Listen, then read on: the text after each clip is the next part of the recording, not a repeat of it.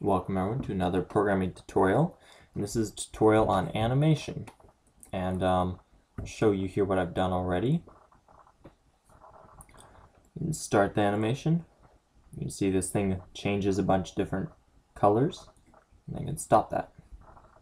Now here are all the different images, 1, 2, 3, 4, 5, 6, and it basically cycles through them from 1 to 2 to 3 to 4 to 5 and then finally to 6.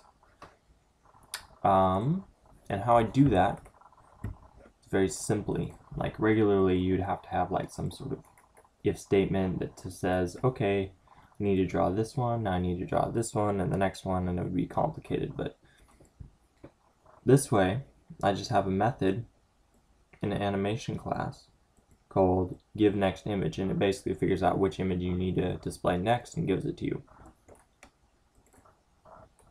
As you can see up here, I define animate, which I do call down here as a new animation, and with an array of images from the properties resources here, 1, 2, 3, 4, 5, 6, etc. And so basically it cycles through one at a time from the next to the next, and when it reaches the end, it goes back to beginning again. And I'll show you the code for that. You can see I have an array of images. I have the position, or rather which image it's currently on, or the frame. You can think of them as like frames in an animation. And then down here, it returns bitmap, which it sets equal to the image that it needs to display next. As you can see, it takes the place, checks whether it's less than images.length, finds the current image, and then increments it by 1. And then if this is actually place is actually longer than length, which is the else statement here, it resets it back to 0 and then gives it as position 0 and then increments that to 1. Then returns it.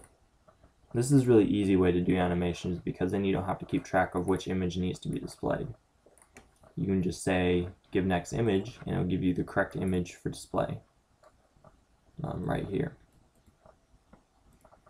So I'll show you this again, and then I probably will end this and start it, stop it, start it, stop it. And yeah, you could replace this with anything else you wanted, though you wouldn't have to do, images like this. You could do some stick figure walking, and each one of these is a different position in the walking. So yeah, that's how you do animation. At least that's the easy way to do it.